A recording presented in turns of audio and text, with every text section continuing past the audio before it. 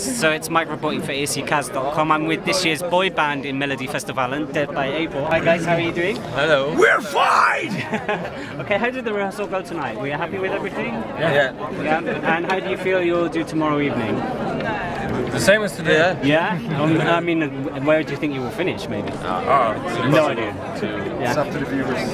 And we work for a Russian language website. Did you by any chance catch what Russia is sending to Eurovision this year? The grannies, it's been on the news the last few days. The babushkas, the old ladies. Did you see that? About that in the news today.